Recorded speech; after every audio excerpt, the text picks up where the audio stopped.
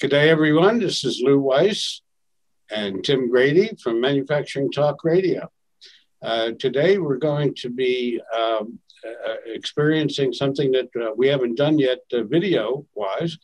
It is the New Jersey State of the State message about manufacturing in the state of New Jersey. It's being sponsored and run by New Jersey MEP, which is the New Jersey Manufacturing Extension Program. And there's a lot of people. We're going to run down this whole list, huh? The head guy, aside from Tim and I, is John Kennedy, who's CEO of New Jersey MEP. And Tim, I'll flip over the list to you because I can't remember all those names. It's an extensive list that the New Jersey MEP, which is the leading MEP, has brought together, including State Senate President Steve Sweeney, Senator Steve Oroho, Senator Linda Greenstein, Tony Russo, who's president of Community and Industry Association of New Jersey, the New Jersey Department of Labor Commissioner Robert Asaro-Angelo, Malony Willoughby, who's with the New Jersey Business Action Center, and other legislators who were involved in the New Jersey Manufacturing Caucus, which Lou also attended, are all going to speak today with John Kennedy, CEO of the MEP, as they speak on the importance of collaborative efforts to create a pro-business atmosphere in New Jersey. Excellent. I would take that even one step further, that this is should be a model for all states to present to the populace what's going on in manufacturing. Even though it's not a huge sector, it does represent some, 80% of our economy, even though there's only 12 million people in manufacturing. So that being said, let's go to the events.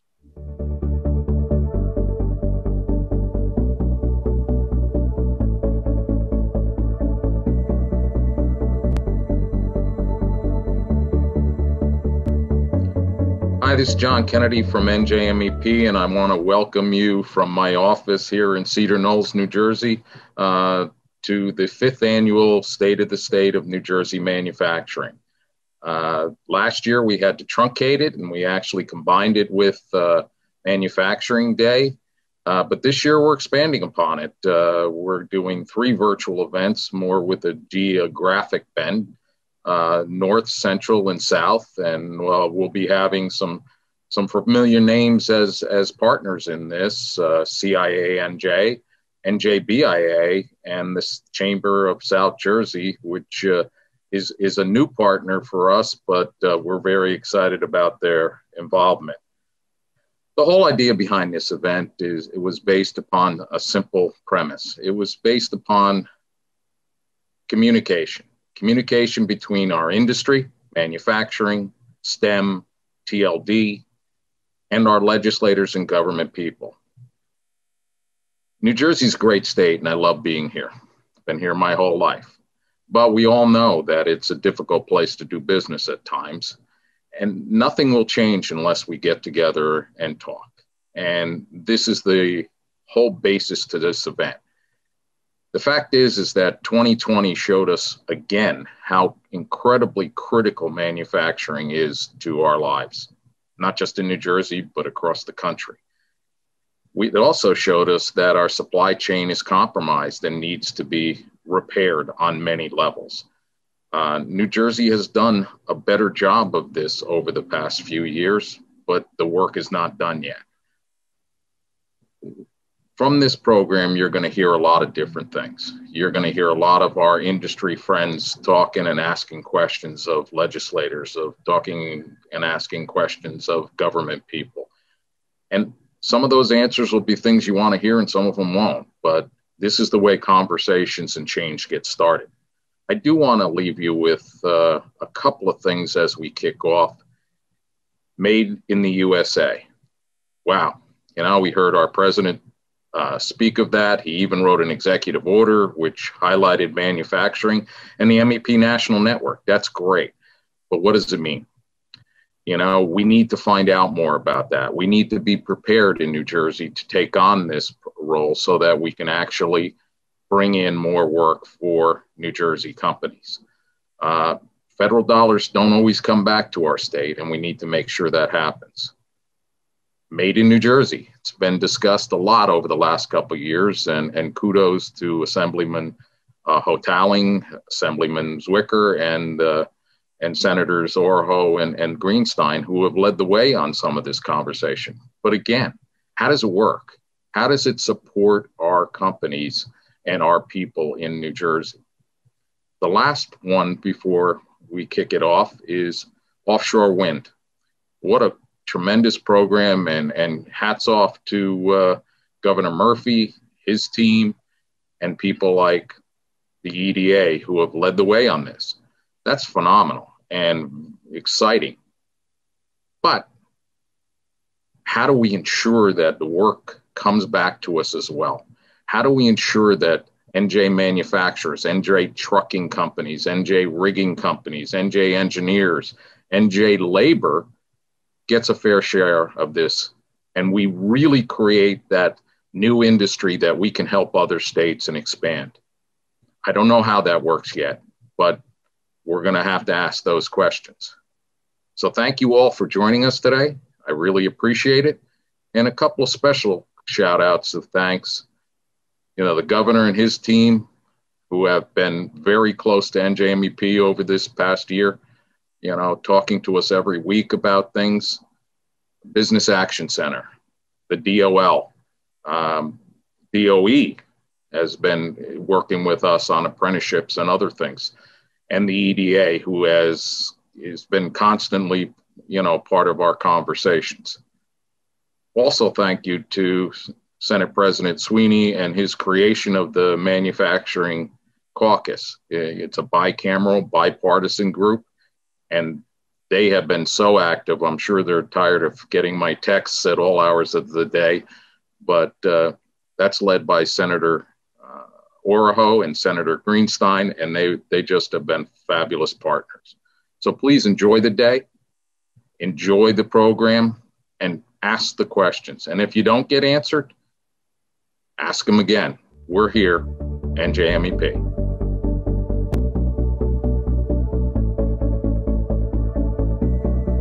Good morning to all my friends at New Jersey Manufacturing for the 3rd annual New Jersey Manufacturing State of the State Address. John, it's a thrill to be part of this. It wasn't that long ago that you came to me and said we needed a manufacturing caucus to really focus on the needs of the manufacturing industry in New Jersey. And when you first came to me and talked about manufacturing, I was like, manufacturing in New Jersey? Where is that? Only to find out how many thousands upon thousands of jobs are actually involved in manufacturing in New Jersey.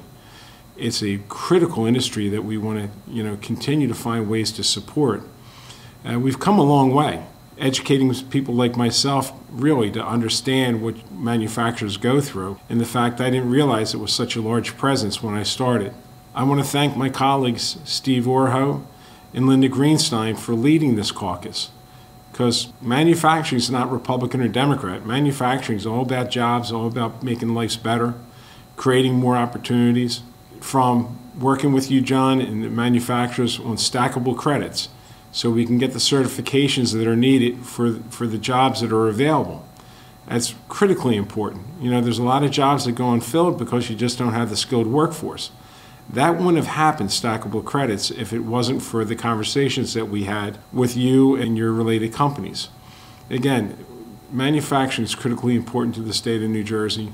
We have a long way to go. We've done some legislation. Buy New Jersey. It's a great idea, and we need to do more of that. Also, promoting legislation so we can create and ramp up more PPE production in the state of New Jersey, so we're not reliant on foreign countries when a pandemic hits like it did.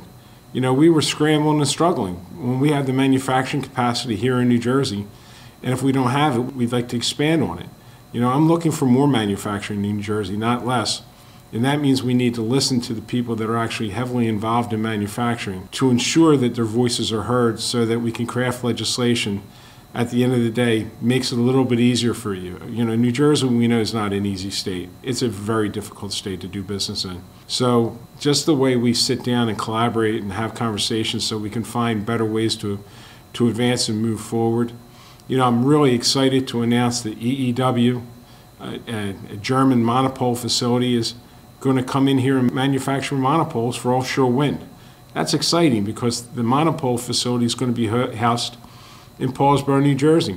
We expect 500 direct jobs from that facility. And then there's all the other jobs that come with it.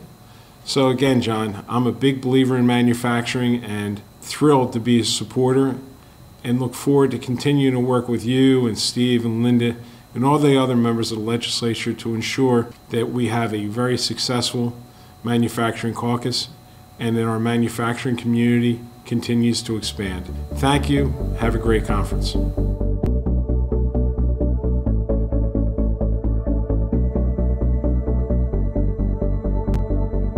I want to thank everyone who could participate in this year's virtual event and want to extend a special thank you to everyone from New Jersey MEP who worked to put this year's summit together and made today possible.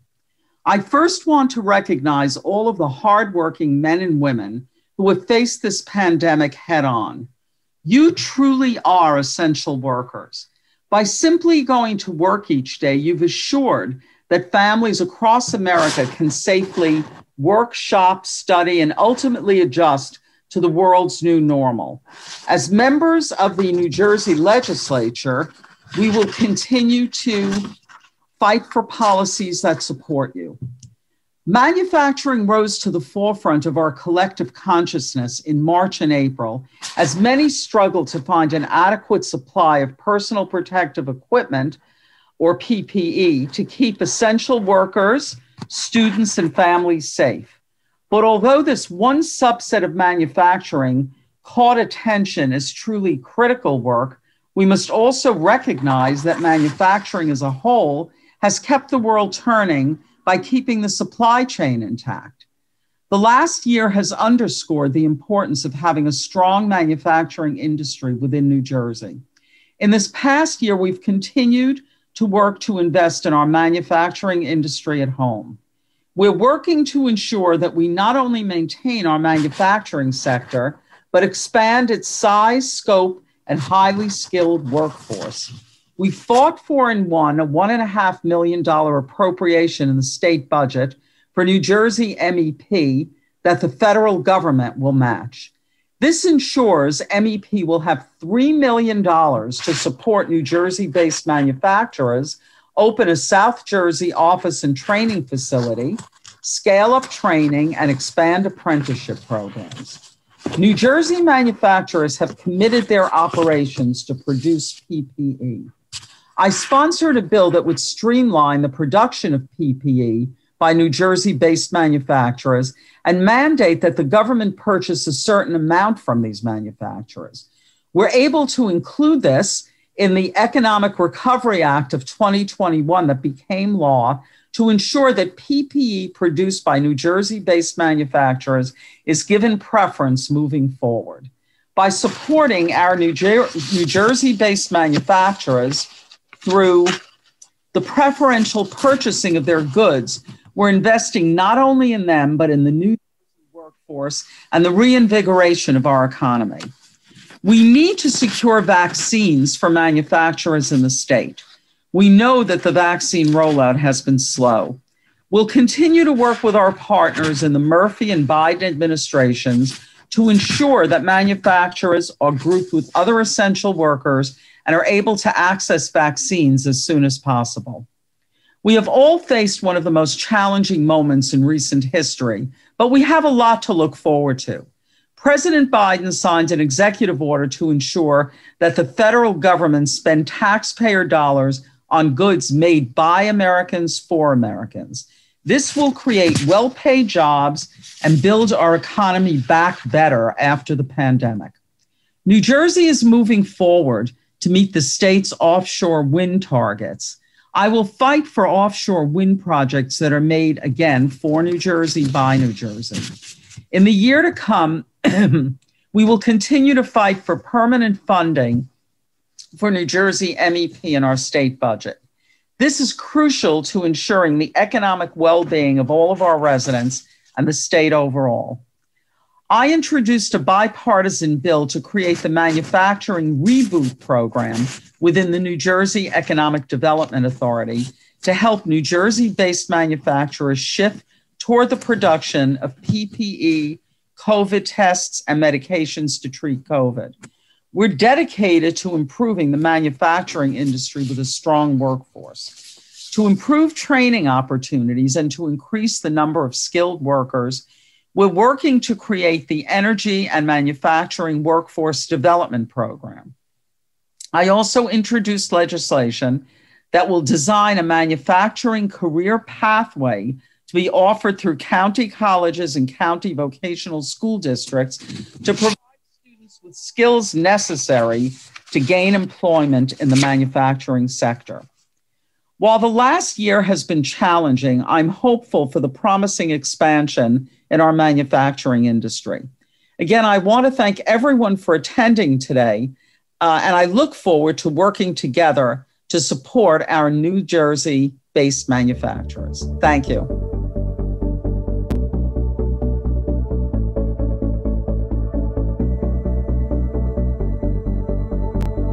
Good morning. I'm Tony Russo, President of the Commerce and Industry Association of New Jersey. Created in 1927, we are a statewide business association representing the interests of more than 900 companies from virtually every business sector, including manufacturing. We are also proud of the fact that we produce a business-to-business magazine called Commerce, which is read by more than 40,000 business professionals statewide. I am joined today by my colleagues, Tracy Schoenberg and Wendy Tate. We are honored and proud to be partnering with the New Jersey Manufacturing Extension Program, again on this special event. John Kennedy and his team of professionals continue to do an outstanding job representing and assisting such an important sector, and we appreciate the partnership. Today's meeting is important because it shines a spotlight on those men and women who produce so many of the products that enhance our quality of life, and also the thousands of good paying jobs for so many of our residents. No one will dispute that the foundation of a good economy begins with a strong manufacturing base. It doesn't matter whether you produce medicines, chemicals, building materials, valves, or clothes. The important thing is that these items are produced here in New Jersey. And if you've been to Trenton, you know that there's a bridge that goes to Pennsylvania with a slogan, Trenton makes, the world takes. Our goal should be to change that slogan to New Jersey makes, the world takes. I also want to thank Governor Murphy, Senate President Sweeney, and Speaker Coughlin for their commitment to the manufacturing community. The Manufacturing Caucus, which was created a few years ago, gives a voice to our manufacturers on important matters, such as workforce development, tax relief, regulatory reform, and other matters. And we're fortunate to have great leaders chairing the caucus in Senators Linda Greenstein and Senator Steve Oroho. There's no question that New Jersey is a great place to work and live. We have an educated and diverse workforce, a robust higher education system, the second largest seaport in the country, an enhanced infrastructure in roads and bridges that continue to improve year to year, and the proximity to millions of consumers. We must remain vigilant and steadfast when it comes to keeping these jobs in New Jersey, and we must have vision and courage in attracting new ones. New Jersey thrives when the private sector thrives. The year was a good start to the year when the governor signed the New Jersey Economic Recovery Act, which is a tax incentive program for New Jersey businesses, but more needs to be done. We look forward to working with the governor, the legislature, and the business community in making sure our state continues to thrive and rebuild our economy. Thank you.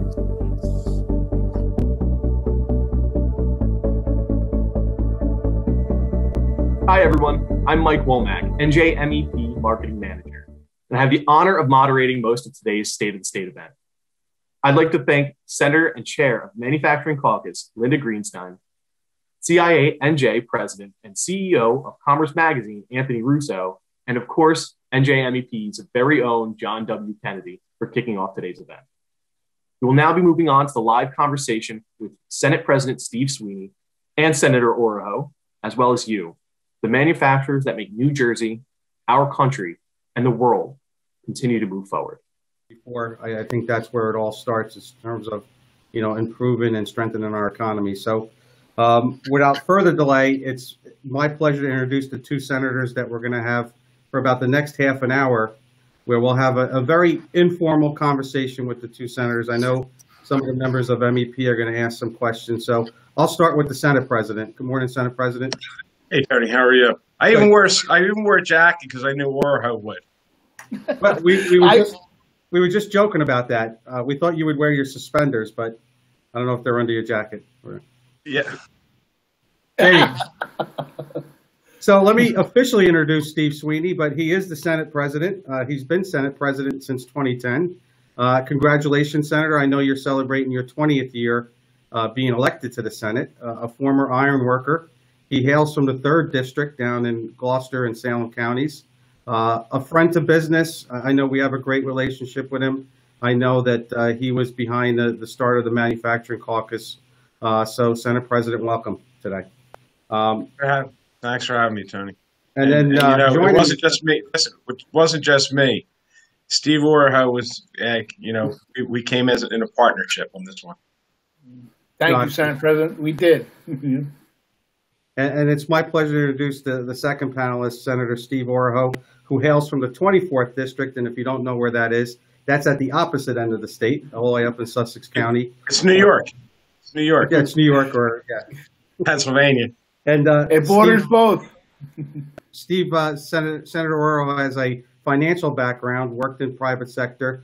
He's been in the Senate now 14 years, and he is the co-chair of the Manufacturing Caucus. So welcome, both of you.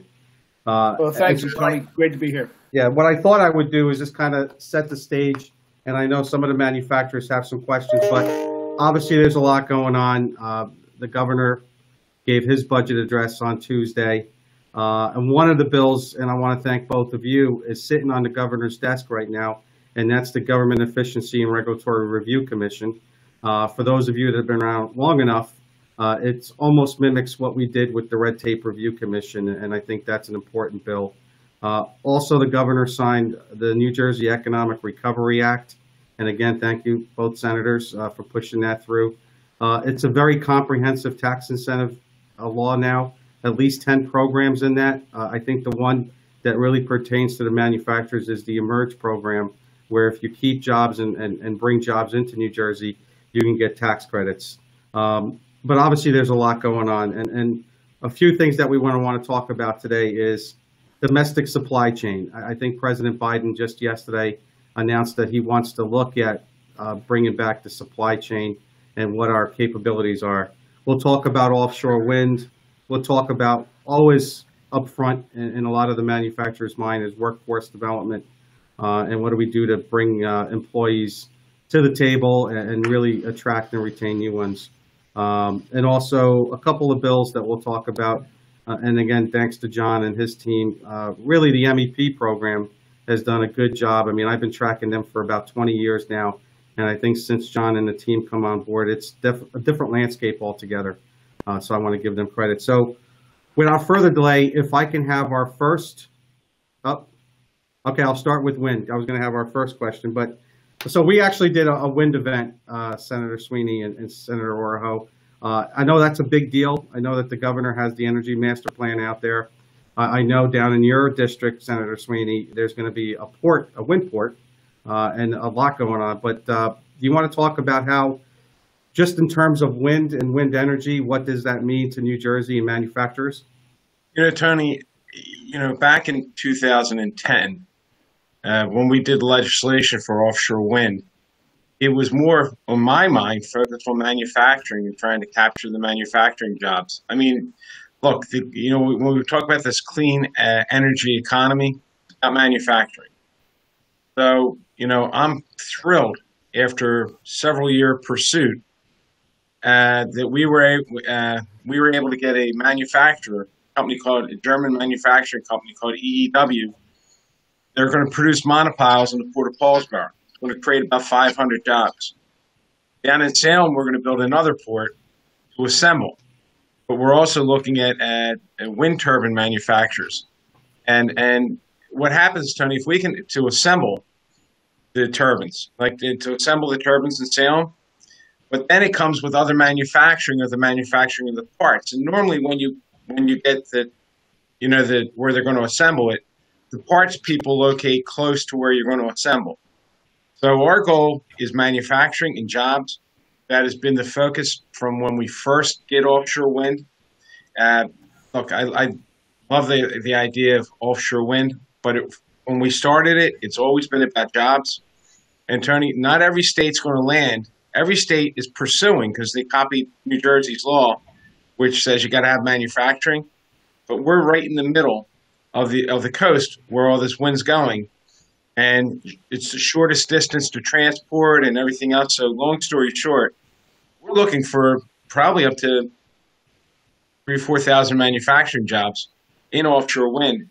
And for me, a big thing, it's in my district, which is the poorest district in the state of New Jersey. Yeah, and I appreciate that. Senator Oroho, any thoughts on wind? Oh, yeah, and Tony, thank you very much. And listen, just a couple of things real quick. I just want to certainly appreciate the fact that my other co-chair, Senator Linda Greenstein, has been a terrific partner. And just as you mentioned in your opening remarks, the whole thing about bringing the focus of manufacturing, as the Senate President said, the wind is going to, the wind generation and all the turbines and everything are going to be very important for, the manufacturing. And I do think, you mentioned John Kennedy and his team have done a fantastic job of just making sure, bringing the focus to how important it is. And just look, we're going through the pandemic, and everything that the manufacturing sector has done has been terrific. And, you talked about the Government Efficiency and Regulatory Review Commission.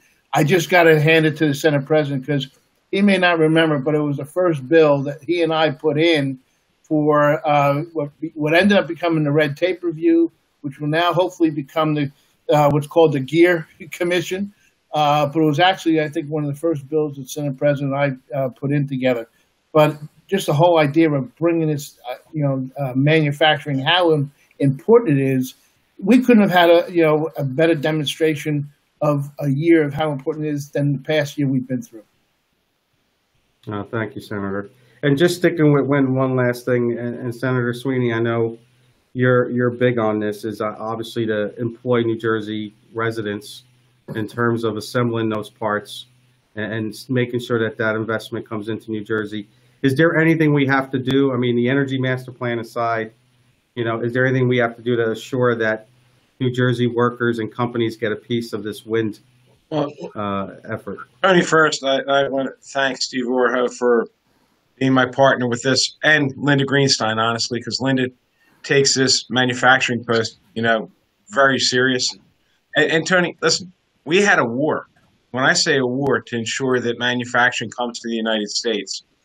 This is a European industry right now. This is Germany. It's over in Europe. And they didn't want to come here. They did not want to come here. They would rather just manufacture. They already have facilities set up. But supply chain is what we chase, and supply chain is what we want in this country. Just look at what's going on in the car industry right now. We can't get enough microchips. Now, I'm old enough to, what the hell is a microchip doing in a car? You know what I mean? But the fact that we're so dependent on other places to produce things in our economy. So, look, I think that we were successful. Look, there was a big debate over. There was a huge debate about putting the wind towers up out to sea with the Americans. They had no intention of using Americans, Tony, because in Virginia, Dominion Energy just put 2 demonstration towers up, and it was all Europeans. There was no Americans on the barge.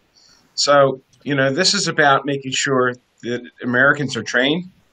For me, most importantly, New Jerseyans, but overall picture, since this is up and down the coast, that Americans are out on those barges, producing those jobs, receiving the benefits, since we're subsidizing this offshore wind.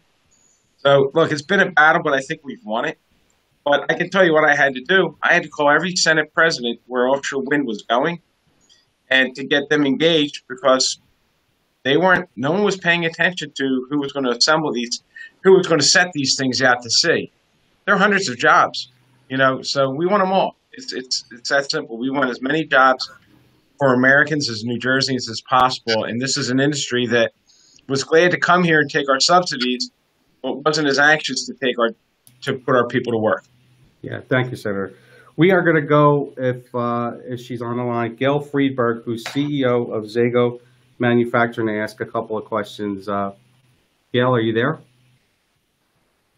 Hear me? Yep. Yes? Yes. Hi, Gail. Okay. Hi. Sorry, I had a little bit of technical difficulty.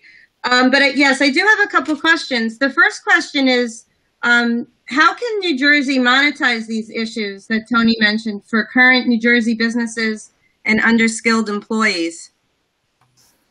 Steve, I went last time. Go ahead. We'll go back and forth. Sure. Okay.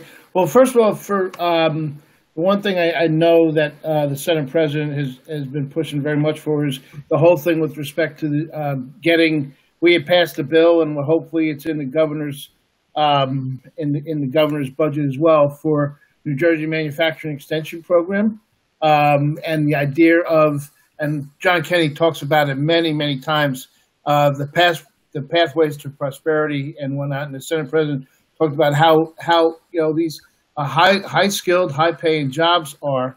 And I know with the other co-chair, Senator Greenstein and I, we have sponsored bills that for obviously the personal protection equipment stockpiles, looking at hopefully having say 50% of it manufactured here right in the state of New Jersey, like 2/3 of it, make sure it's manufactured within the United States.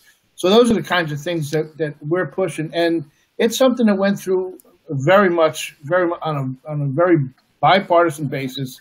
I don't even think there was, I think it's on second reading for concurrence in the Assembly. I think it was voted unanimously by all. So these are the kind of things that we're focusing on, and I think it's because of the start of the partnership we've had with, business and manufacturing, and all of us in the legislature. And I think the Manufacturing Caucus, when we first started it, Senator Sweeney started it, it was something that I think has been able to put a much greater focus on how important it is. And as I said before, there's no better demonstration than this past year and everything that the manufacturing sector did. And to Steve's point, when John Kennedy first came to us, I didn't realize, and I'm being honest, I didn't realize what a large presence manufacturing was in New Jersey. Same here. Because New Jersey is a tough state to do business in. We all know that. So John really did a great job of getting us focused on manufacturing. And when we did the incentive bill, I had a separate bill for manufacturing of PPE, and we merged it into the incentive bill. New Jersey should be the hub for the East Coast, at least all the Northeast, when it comes to PPE. And we put credits in there to get more manufacturers into producing PPE, because remember during the beginning of this pandemic, you couldn't get masks. My brother's a doctor, an emergency room doctor. I had to get him, when you see the construction guys with the canisters and the rubber masks, he had one of those with a construction grinding shield, because we just didn't have enough PPE to protect people.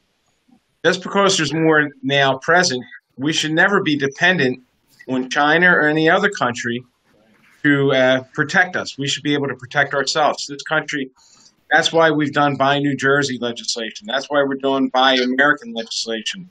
Is what this pandemic showed is this country can be crippled by other countries. Look, China took care of their own. That's what you're supposed to do. Well, New Jersey and the United States needs to take care of their own and be prepared for any kind of pandemic. So in the incentive bill that we passed and the governor signed, there are credits in there to help manufacturers, grow and create create more PPE in the state and hopefully for the entire Northeast. You know what, Senator? And on that note, I think. Oh, I'm sorry, Senator Oroho. Go ahead. And just real quick, the one thing that John helped us realize right away was it's not all necessarily the high profit margin things we got to be careful, because when you look at a machine will operate, you can't do a test because you don't have a cotton swab or you don't have a little plastic shield or something like that. So the issue of the whole supply chain of making sure that we can help control, or that we can help make sure that stuff is readily available in New Jersey and in the United States. Yeah, and the only thing I was going to mention, and Senate President, you and I have had this conversation, but we should be proud of the fact that we now have the second largest port in the country. I know South Jersey has a couple of ports, more to come. And so if we make these products, we could ship them out either by sea, by rail, by truck. So I know infrastructure is a big deal. But let's go to Mark Howe, who's Vice President of the Knott's Company in Berkeley Heights, with the next question. Mark, are you there? Good morning. Hi, Mark. Thank you. I appreciate the time. Good morning, Senators. I'm frequently reading industry news about manufacturing companies opening or expanding in states other than New Jersey. My question focuses on how can we change that trend and create an environment for more to call New Jersey home. What additional steps can the Manufacturing Caucus take to drive advanced manufacturers to open or expand in New Jersey? Well, one is to listen to you guys. That's why we did the Manufacturing Caucus, to know the hurdles that you have. Steve and I are two people that, I guess I'm going to my grave and championing reforms of government, because I told the governor that I'm not stopping until we get reforms done to make New Jersey more affordable. That's one of the biggest problems. It's affordability. It costs a lot to be here. If we didn't have our location, and that's what they normally say, location, we'd be in big trouble. We're fortunate we're in the middle of everything. We're in the middle of 60 million people. That's our edge. Our disadvantage is we're too expensive.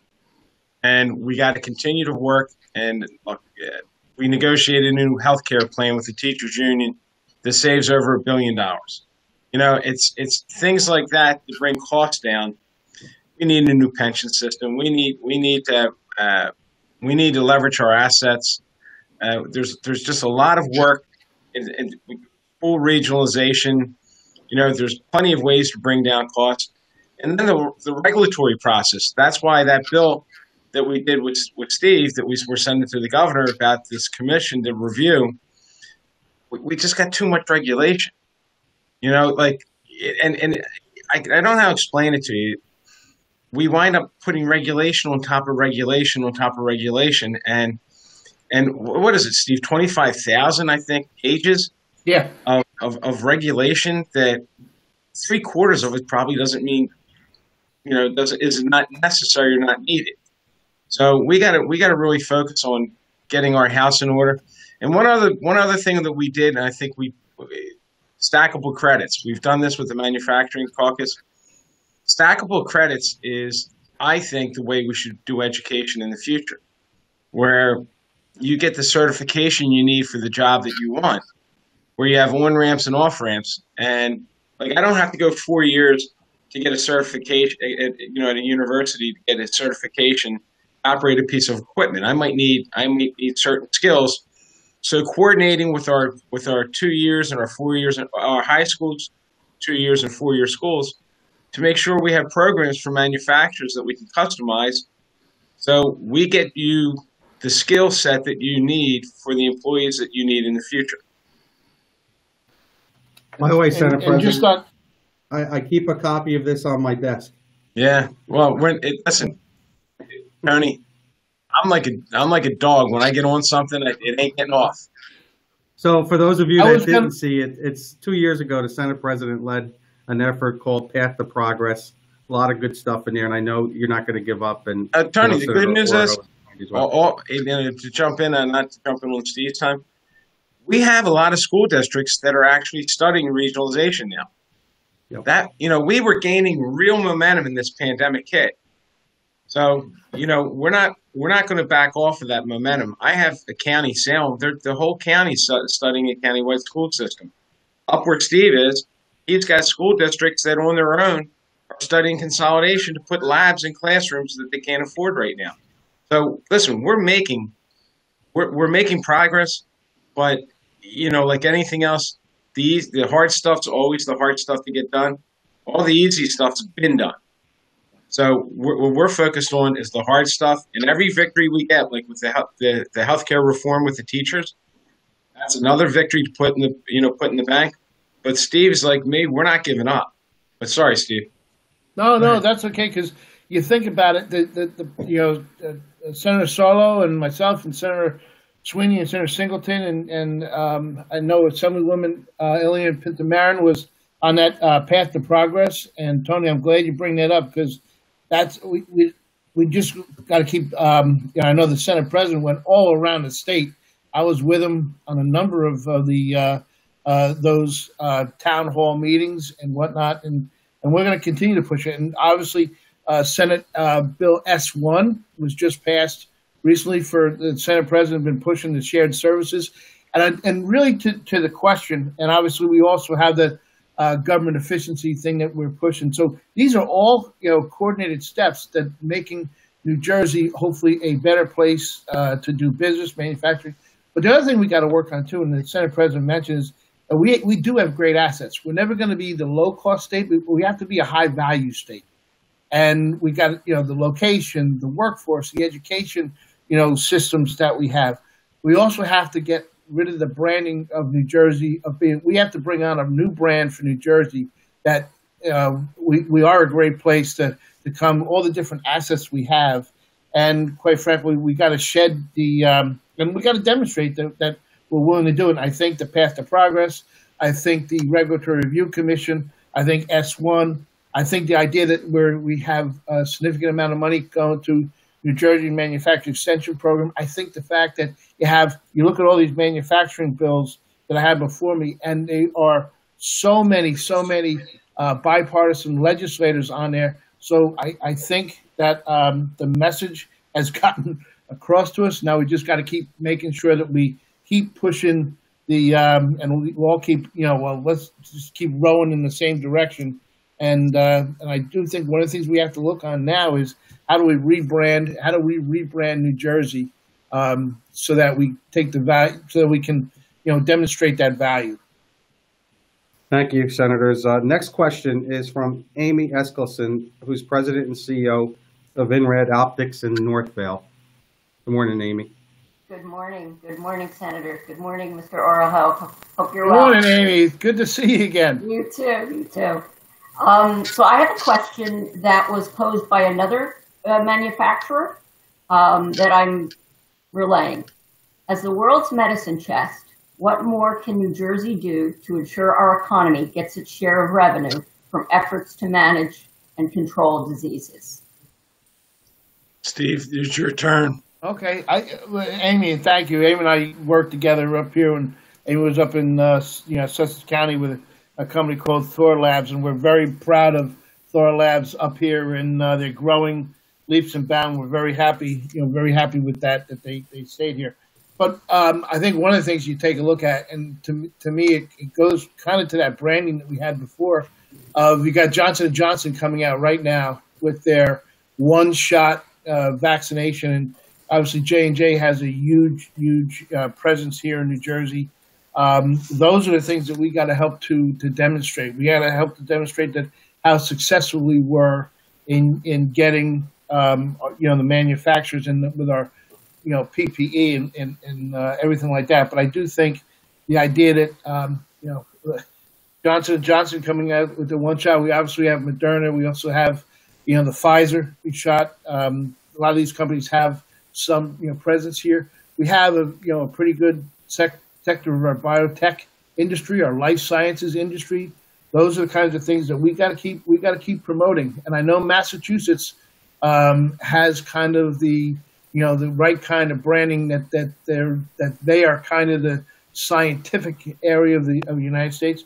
Let's face it, I think New Jersey could easily be that as well with the assets we have and with the companies we have, and obviously, I think with the focus that you all have made us, made us more disciplined and made us, really take a look and say, hey, wait, you guys are missing something here, and hopefully we're getting it now. As Steve said, we're allowing others to paint a picture that they're better than us. And our strength really is our people. We have more scientists, more professors than any other state in the country, and we have the greatest education system in the nation. So I think that's critically important. And, an example, Rutgers patented a product that you can use in construction materials that capture CO2. We're always talking about, our environment and that we have a problem with CO2. Well, they've captured in the partner with a New Jersey company. They've partnered with a New Jersey company. They patented it to make like hardscape and concrete that's stronger than regular concrete and block because it captured CO2. And even if something happens to the concrete, the CO2 doesn't escape. It's part of the product. Now think about that. That's national. That's international. So, I mean, that's a product that is going international too, and it's dealing with an issue that we have here in the United States, and it was Rutgers. When I toured the facility, I saw this big Rutgers sign, and I was like, "What's that about?" And they said, "Well, Rutgers is who patented this." So Rutgers University, think about it. Rutgers is the one that came up with this white swab test. You know what I mean? They were the first to do that. Our universities, we need to partner more with to ensure that we do what Massachusetts does. We create these industries off of our universities so that we, again, create more business. The fact that we've come up with an idea to solve a CO2 problem in construction materials is huge by putting the CO2 right back into the product. So using our universities as incubators to create the next generation of industries, it's pretty important. And that's what Massachusetts did. They took MIT and they put it on steroids, and that's how you start seeing manufacturing grow around it. We made an investment in 2013 on a Higher Ed Bond Act, and we need to make more investments in higher education we did a vocational bond act that the money's finally starting to come out, that we did $500 million to create more spaces. We got 17,000 kids that want to go to vocational programs to be an ironworker, to be a carpenter, or to work in manufacturing, and they can't get in. So we got to make the right investments in the right place, and investing in education, investing in our vocational schools. And I don't say institutes of technology; I call them vocational schools because that's what they should be called. So we've made some investment. We need to make more. There's 43,000 open jobs in manufacturing almost at any one time. I mean, in New Jersey, and we need to fill those jobs with New Jerseyans. Thank you, Amy. I don't know if you had a follow-up, but if not, we can. No, just a comment that the rebranding thing really resonates. There's so much going on. Yeah, that would be an interesting adventure. I think it's a great idea between the pharma and the optics and photonics that's happening in New Jersey, and just general manufacturing. That would be, the New York State recently has done quite a bit there with their initiatives to help the Rust Belt towns. But yeah, that's a compelling idea. I'd love to see it. Thank you, Amy. Is Frank Panico on, who's president of Alloy Cast Products from Kenilworth? For our next question. Good morning, all. Hi, Frank.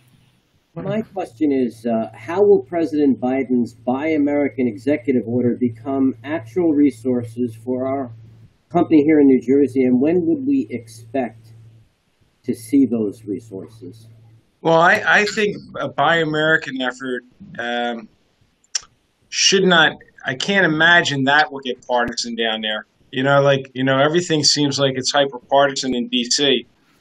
And sometimes things should be partisan because people have real beliefs. But I would think that President Biden's push for Buy American products, I would think will be successful, to be honest with you. And I think they'll put resources behind it.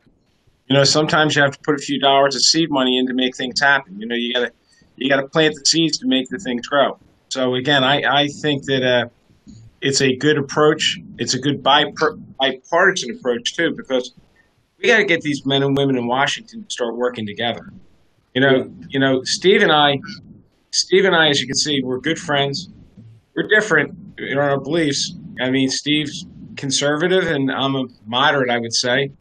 But we look for things that we can agree on to get things done. In Washington, they just look to disagree so they can't agree. So I'm hoping with what President Biden is doing on this issue, that it will bring people together so that they can demonstrate that, yes, they can do some things to start to move the ball. Elections, we shouldn't have to fight 4 years without getting anything done. The focus should be, let's get everything we can get done. We'll all take credit for it and move forward. I agree. And just in New Jersey, just real quick, Frank, and as a demonstrator, hopefully the same in the rest of the United States, a bill that Senator Greenstein and I had sponsored and our Assembly colleagues passed unanimously in both with respect to the amount of personal protection equipment stockpile for New Jersey and made in the United States.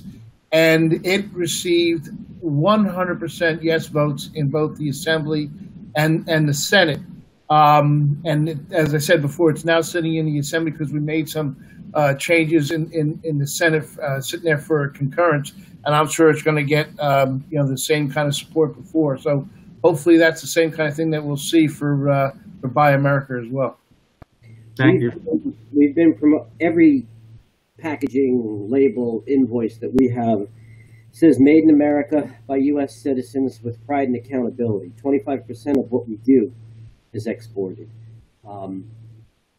As a foundry, I'm a target industry in a target state, so no one has to tell me we're here since 1958. I'm here for 44 years, so no one has to tell me how difficult it is to compete in New Jersey. But we've been doing it successfully, and I'm looking forward to see whatever incentives come our way. We have had help before when the world asked us or told us that your own quality management systems were inferior to those by the British invasion. I wrote an article for Foundry Management and Technology saying that it wasn't necessary. However, we did get help from the state for training and becoming ISO certified, and we appreciate that. It isn't resellable. Specifically, we have one customer that asks us for our ISO certification, and none of the European or Asian customers ask for it.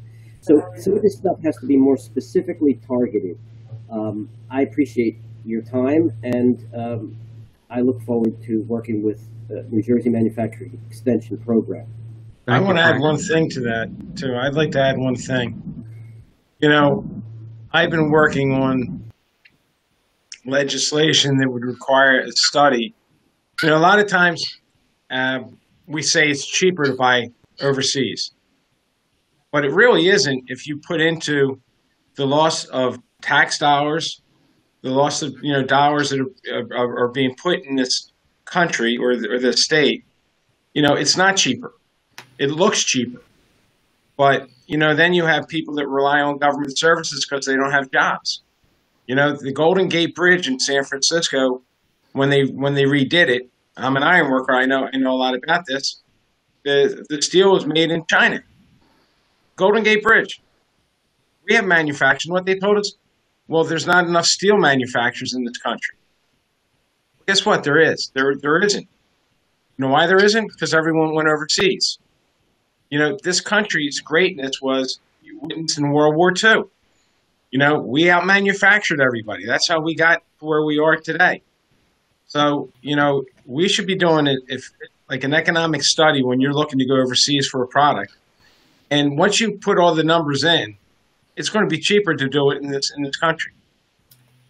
And the other thing, just real quick to add to that, we now know it's not only it's a national security issue. We know that. We also know it's a health it's a health issue in the fact that making sure that when things like happened to the past year that we're able to do these things. And one thing that business looked at all the time was a thing called economic value added, and that's the thing that we have to really take a look at because, as the Senate President said, it takes in consideration all aspects of where that value is coming from. And I think that's important. Thank you. I'm sorry, Senate President. We only have about that's something me and Steve will be working on. Great. Our last question, and again, we only have about 4 minutes left in this session, comes from Casey Munch, who's president of GEMCO in Middlesex. Casey. Hi, good morning, everybody. Thank you for having me here. Mike. Good morning. Good morning. My question is about the competitiveness of New Jersey. What can New Jersey do to be more competitive and ensure that we stay competitive with neighboring states like Pennsylvania and New York? I'll take that real quick in case. Thank you very much. But I think one of the things, actually, my district borders New York and Pennsylvania. So, and I think it's critically important. But some of the things we were talking about before, and I think it's not anything. We have to stay, it's time and discipline that we need to have. And we have the tools are there right now. We have the Path to Progress report that's out there that'll help us to reduce the total cost of government. It's something that Senator Sweeney and I have been after for a long time. We have the issue of the government efficiency and regulatory commission thing that got passed in the Senate. We have a bill S1 for shared services. So all these things that are pushing to make New Jersey more competitive. And I think one of the things we have to add to that somehow is also the idea of showing New Jersey's value and brand. And I think that that's really important because I think most people have the wrong perception of New Jersey. Listen, it's difficult. We're never going to be the low-cost state, but as I said before, we got to be the high-value state. And I think we have all the tools in place with the Path to Progress, with S1, with the that Gear Commission, and quite frankly, I do. And the one other big issue that we can do, and we don't have enough time to talk about it, but the resources of this issue of New York versus New Jersey in the taxing issue, where our New Jersey residents would pay less tax, and that money would come to New Jersey's treasury, and therefore be able to help our property tax situation and whatnot. But that's for another day. And for me, it's us. It's about us. My home county does more shared services than any county in the state. And we would give the towns the shared service. We had a growing economy, so we would give the towns the shared services where they wouldn't pay for it anymore. We would lift it up. And when we did police dispatch, it took us 10 years to get all 24 towns to come in. When we did countywide ambulance, we're on 11 years, and I got 22 of the 24 in. What's wrong here is we want a more affordable New Jersey, but we're not willing to change. It's okay for someone else to regionalize a school. That's a great idea, but I like my school. It's okay to merge police departments in the neighboring towns, but not my town because I like my police department. We need New Jerseyans, honestly, to start looking at government differently. And, we're an expensive state because we like it the way it is. We're home rule. It's to me, I don't care what police officer comes and helps me as long as they're a trained police officer. It shouldn't matter, who, what, where, as long as the product that I'm receiving is of high quality. We're paying probably 3-4 times as much as we should be paying to run government. In fact, I remember Steve telling us government is 25% of the gross domestic product in New Jersey. Got a Think great about memory. That. Yeah, I should have been a bookie. I'm good with numbers, bad with names. But the point is, until we're willing to change, and believe me, it's not easy. I did a lot of it down here, and you meet with resistance. But our ambulance program, I'm going to give you an example. Our ambulance program, and waiting for an ambulance, pretty important thing when you're on the other end of it. We had 846 calls go unanswered one time in 1 year. That means it took 15 minutes to get an ambulance. So we decided we're going to do countywide ambulance. The ambulance squads were driving their ambulances around the courthouse in protest, right? And long story short, we created a countywide ambulance system, the only one in the state. We went from 15-minute response times to under 6 minutes. I have half the ambulances, half, that we had before. You know, ambulances are expensive. Mm-hmm. And the facilities to house them are expensive. So until we, as a community, as communities, decide we're going to do differently, Gloucester County has 300,000 people. We have twice the fire equipment as the city of Philadelphia. Think about that. I hate parades because when I go to parades, I count the fire equipment, and it just drives me crazy because it's 1 million here, it's 1 million there. The point is we have to realize if we want a more affordable New Jersey, we have to accept that maybe another town's going to pick up our trash, or the county's going to run ambulance service. We have to embrace change because we all hate the cost of it, but we don't want to give it up. So until we do that, as Steve said, we're value added. We got the best schools in the country. That's why people are here, but we're the worst place to retire. And that's not what we should be doing. We should want to keep our capital here. Thank you. Thank you, Casey. And again, thank you, Senate President Sweeney, Steve Oroho. How about a virtual round of applause for everybody? Thanks, everyone. And stay tuned because you go up to the top of your screen and you'll see agenda. We have about a dozen legislators that are going to join you, and please ask questions. And I'll leave everybody with this stat, and credit goes to the Senate President and Senator Oroho, but just to appreciate what they do down in Trenton for us, there's only 121 of them, right, including the governor, that get things done out of a state of 9 million. And in the 2-year legislative cycle, you've probably introduced no fewer than 10,000 bills, which maybe 500 become law. So I know John Kennedy is big on this, and I know a lot of our members are too, but get involved, stay involved, make your voices heard. So the next session, again, it's the final session. Go up to the top of your screen, click agenda, and you'll see join broadcast at 9 a.m. and have fun. Thank you, Senators. Thank you. Bye-bye. I'm seeing everyone start pouring in here. This is the final portion of today's State of the State event. New Jersey manufacturers, legislators, decision makers are all coming together, and this is what we need to do in order to progress manufacturing forward here in New Jersey. We need to keep manufacturing a part of the conversation. Your attendance, the speaker's engagement, the legislators' involvement, it's all critically important to the future of New Jersey. We have a lot of questions to get through today, so we're probably not going to get through them all. But in April and June, we're having part 2 and part 3 of the State event. The conversation is going to continue. So please keep a lookout for those invitations because this conversation needs to keep in stay under New Jersey's radar. These legislators are manufacturing allies. They wanted to join the conversation today. They wanted to hear from small business owners, New Jersey business leaders, so they can make real positive impact on the New Jersey economy. I don't want to waste any more time. Let's jump right into it. And the first question is from the president of General A&E, John from Hackensack. The question is directed at Assemblywoman Spate and Commissioner Asaro-Angelo. John, please introduce yourself and take it away. Okay.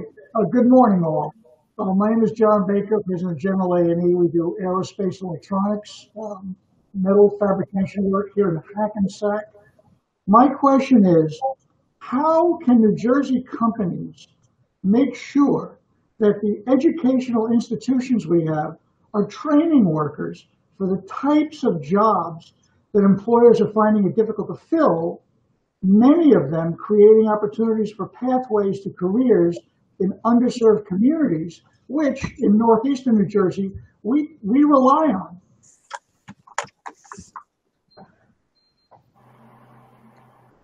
So feel free to take it away. So should I just jump right in or? Sure, that works perfect. Okay. Thank you so much for that question.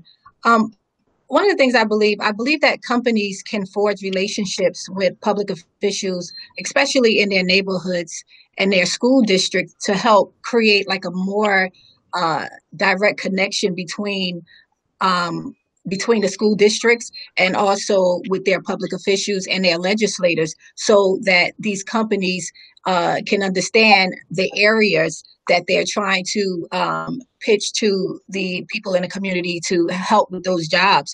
And also when it comes to the underserved communities, as you know, I'm in the 29th legislative district, and a community like mine's, a lot of our young people, they don't have that access, and oftentimes they don't know. And oftentimes young people and underserved people in our community, and I'm gonna just let you know, I have 4 teenagers and my adult teenagers. And oftentimes we have to tell them what to do and give them direction. We can begin by bringing these opportunities to their attention so they can understand the kind of knowledge and skills and training that they should seek through their education, starting as young as middle school. Things like career days or information sessions and things like that, and also throughout high school. We don't bring these opportunities, going to our school districts or talking to our public officials in our districts and our legislators to merge that collaboration so that people in our community and our educational institutions will know. So that's what. Thank you. Okay, thank you for your answer. Hey, John, I think that's a great question, and I give such kudos to someone with spite, because I think she hit the main answer right on the head, is that don't be afraid to get involved yourself. Reach out to your school districts, reach out to your community college, your county college.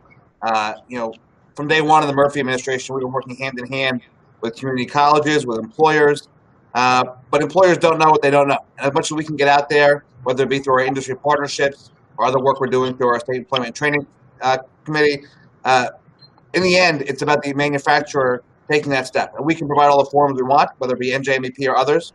And I got to say, from day one, and even during this past year, where our department has been focused mainly on employment, when I hear from employers, it's still about where can I find talent? Where can I find skilled workers who are trained with what we need for my business?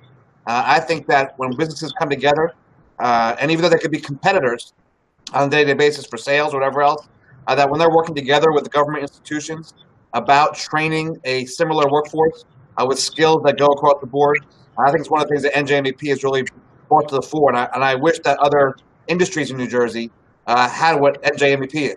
Quite frankly, bringing employers together who might be competitors, but talking about, especially when it comes to workforce and skills, NJMEP is a leader on that. And I really think that you being here today asking that question is a big first step.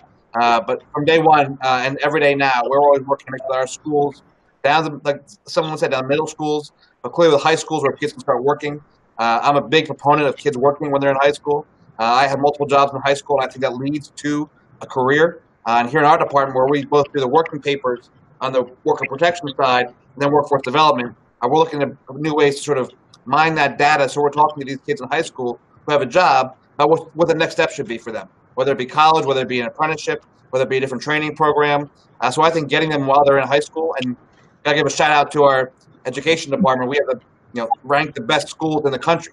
So we have a huge pool of talent there for companies like yours and others. But I really appreciate you asking the question. Someone was right. Take that step yourself and be out there finding who's doing this training in your area. And we're happy to help out with that, obviously, at the Department of Labor. So, John, we actually have Assemblywoman DeCrose that wants to weigh in as well. Good morning, everyone. Thank you, Michael. What I would like to add to the conversation of the Commissioner and the Assemblywoman is I had put together, and it did reach committee in 2020, but of course the pandemic has slowed everything down. But A1431 brings together the schools, the vocational schools, the county colleges, the Department of Education, the manufacturing industry together to work to train individuals to be ready for the workforce. In the County of Morris here, the County College of Morris has just finalized and opened in the end of 2020 a workforce development freestanding building. And it's something that I'm very proud of, that we work together with the vocational school and the County College of Morris and the high schools. And what we found in our discussions was that a lot of the manufacturing industries require certifications, but now also require accreditation. So Morris County does have what we call the Center for Workforce Development, and it works with the manufacturing companies in our area. Now, District 26 that I represent has over 650 manufacturing companies. So, you know, I know it's key to my district to make sure that we are providing the industry with trained individuals that can fit the jobs that they have to fill. That's part of the problem. They're not coming out of school. Not everybody is for college, but they're not coming out of school trained for the manufacturing jobs that we have. And so I think working together and working with the county colleges, the vocational schools, the Department of Education, and the manufacturing industry as we move along. And I know that Senator Greenstein is very, has been working with me on this bill. And as we move forward, we need to open up the dialogue or conversation so that we are bringing individuals out to fill the positions that are available. And one more thing that we found in all of this was, as they're being trained in the workforce development training, that they would also be trained for other positions. So if they're on a waiting list to go into a certain industry and that industry doesn't have an open position, we want it so that an individual can go into another industry to work until they can get where they want to go, so that we're constantly trying to fill those vacant positions for manufacturing. So, actually, Assemblywoman, Senator, I can see she's going to answer. Yes, she more actually on this, and I'm glad. well. She's very, yes, she Senator knows. Greenstein. So, thank you so much. Hi, everybody. I'm Linda Greenstein.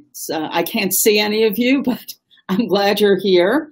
I just wanted to very briefly say that under a manufacturing incentive program, the Economic Development Authority, or EDA, will award $1,000 per qualifying full-time employee at a qualified facility in which the taxpayer has established an apprenticeship or pre-apprenticeship program with a technical school or county college located within the state. So that's a program that if anybody wants information, get in touch with any of us and we'll try to get you information. Thank you. Thank you so much, Senator. And thank you, John. As you can see, that conversation, that topic is one that really hits home. You're not alone there. And as you can see as well, we have a great team working to push this forward. So thank you, everyone. That was the first question. We're going to move right over to question 2. This is Murata Controls from Montville. The question is directed at Assemblywoman Wimberly and Director Willoughby. Please, Pat, introduce yourself and take it away. Thank you, Michael. Good morning. Patrick Murata from Murata Controls. We're an aerospace and defense design, engineering, and manufacturer right here in Montville, New Jersey. I want to thank everyone for taking the time to join us this morning. Just your presence here goes a long way to reassuring the state's commitment to manufacturing. One of the things I'd like to touch on this morning is relates to cybersecurity. Companies like mine and many others, in fact, anyone who ventures on the internet, is potential and more likely to receive some form of threat or a cyber attack. And I'd like to understand from you what the state of New Jersey is doing to help combat and prevent and protect the people of New Jersey and the manufacturers of New Jersey in the areas of cybersecurity. It affects business, commerce, safety, and now even education in such a tremendous way. So Director Willoughby, you want to take that away first? Absolutely. Thank you very much for that question. And it's really a pleasure to be here with everyone today. I'm so glad so many of you have decided to participate, because this is an excellent way for us all to communicate about how important manufacturing is to the state of New Jersey. So I think that it's very important for you to understand that the New Jersey Department of Homeland Security is very active in making sure that they have the information to share with businesses about all the cyber concerns that there are out there, as well as having a newsletter that goes out, and as well as being willing to conduct a investigation for companies. And so connecting you with the New Jersey Homeland Security Department would be one way that the Office of Business Action can help you. So we certainly would look forward to working with Marotta Controls. But since I know you have pieces of your company on the moon, you, I'm sure, are very knowledgeable about cybersecurity. But for all of the manufacturers who are not, our Department of Homeland Security is an excellent resource, and we'd be happy to connect them with that department. Thank you. Wonderful. Thank you so much, Director. Actually, we have Senator Greenstein that's also going to weigh in on this question as well. Please, Senator. I'll try not to weigh in on every question, but that I'd like to.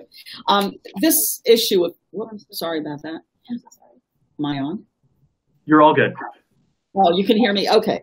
The issue of cybersecurity is something that we have to take a close look at in the public and private sector. And as Malony said, our Department of Homeland Security, I'm sure, is very on top of it. As many of you probably read in the newspaper, just a week ago, a municipal utility in Florida was hacked, and the intruder changed levels of chemicals in the town's drinking water that, if it had not been caught, would have seriously harmed residents. Events like these are happening more and more at every level. I sponsored a bill, originally with the Senate President, and now with Assemblyman Singleton, that would require water utilities in the state to develop their own cybersecurity plans. It has since passed the Senate and is now hopefully going through the Assembly. But this, of course, is not just an issue facing water utilities. I've been working with our Office of Legislative Services to draft a bill package in this area, and we're hoping to have hearings in the Law and Public Safety Committee, of which I'm chair, on the topic of cybersecurity. So I look forward to working on this very important issue. Wonderful. Unfortunately, it looks like we were disconnected from Assemblyman Wimberly, but I do want to mention, Patrick, that the advocacy, and everyone that's asking questions today, the advocacy team is going to make sure that after this event, we're going to continue this conversation, connect you and the other manufacturers with the people that they need to speak to. So again, this State of the State is not just about a one and done event. This is about continuing the conversation in manufacturing throughout New Jersey, throughout the year and beyond. And I do want to make a correction. The next State of the State is in April, and the next one after that is in July. So again, we're covering the year. Thank you so much, Patrick. I really appreciate you asking the question, and thank you, Director, and thank you, Senator. I really appreciate it. Let's jump over to the third question for today. It is MAC Products, the president of MAC Products from Kearney, New Jersey. The question is going to be directed at Senator Bucco and Director Willoughby, if you would be available. Thank you so much, and we're going to take it away. Sure. Eddie Ross-Now, the president of MAC Products. We are a diversified manufacturer of electrical equipment in South Kearney. Thanks, Michael, and thanks everybody for taking the time today. This has been a really great introduction to everyone and a lot of thought-provoking conversations. This is one way for folks to be able to interact with their legislators and ask the questions that are on their mind and get responses from those that are setting policy and directing the state. So it's my honor to be here, and I appreciate the opportunity. Ed, thank you for that question. It's a great one, and there's some good news here. That New Jersey is poised to see one of the biggest increases in transportation spending in recent years. The annual appropriation this year is up about $2.6 billion. It's probably the highest one-year total increase since probably around 2016. Some of those projects that we're going to see go forward, you've heard about them. The Portal North Bridge project, $770 million, phase one of the Gateway program, which will continue, which is critical to moving goods and services around the state and around the country. So that's a big project. The Gateway project itself is about $25 billion. The Walter Rand Transportation Center is another $250 million in Camden. And Newark Penn Station, another $190 million in renovation and upgrades. So, and then that doesn't include many of the roads and bridge projects that the Transportation Trust Fund is scheduled to fund and move forward. So I think we're going to see a lot of work in this area. I think it's going to help the manufacturing community by opening up these modes of transportation so that folks can get their goods out and around and delivered to their customers all over the state and en route around the country. If I can just add that Senator has really covered all of the projects that New Jersey is committed to, but I'd also like to just add that the Biden administration is also committed to infrastructure projects as well, and finally has committed money to projects that have been very, very important to New Jersey. And I know that Secretary Buttigieg has been very clear about funding many of the projects that we have here in New Jersey. So I think that we are going to see a benefit from both the federal and the state government commitments. Fantastic. Thank you very much for that information. Thank you so much. And I really appreciate that because, again, infrastructure is a critical part of how manufacturers can move product, build product, be a part of the community and the economy. So critical question. And I believe that we have Senator Panaccio that would like to weigh in on this as well. The camera is black, so I'm going to leave it up on you, Edward. But Senator, please take it away. Well, I have no idea why the camera is black. I have that effect of people, I guess. I don't think I can contribute any more than what has already been added to, but just on a local level, I know we're in discussions with the Morris County Community College. We're hoping that as the process in Washington sees itself through and that there are additional monies that are coming into the state, that some of those monies can be used for infrastructure in places like the Morris County Community College. So we're looking at that. We have commitments actually from the state to also look at that. So as you know, we're flush in money, taxpayer money, because of the borrowing and because of the projections didn't turn out as onerous as they did. So the governor this year is proposing a budget that is 30% higher than the one that he came in on. So we're hoping that within those budget dollars that there are dollars for infrastructure projects and to put people to work and to get the state moving forward. Wonderful. More things, yes, right. Which is that one of the concerns we hear from employers all the time is not only about ensuring that the roads are in good condition, but also in ensuring that the employees are able to get to work. And so we at the Business Action Center have been looking at ways of trying to build up the transportation infrastructure for those employees who don't have cars. And looking at not only adding to the buses and vans, but to ensure that employees can get to work. So I think that's another important aspect of the infrastructure that I just wanted to ensure that Ed was aware of. Thank you. All right, so we're actually going to skip the next question, and I'm going to see if Lisa Montebello is available.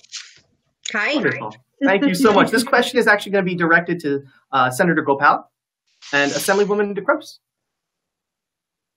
Good morning. All right.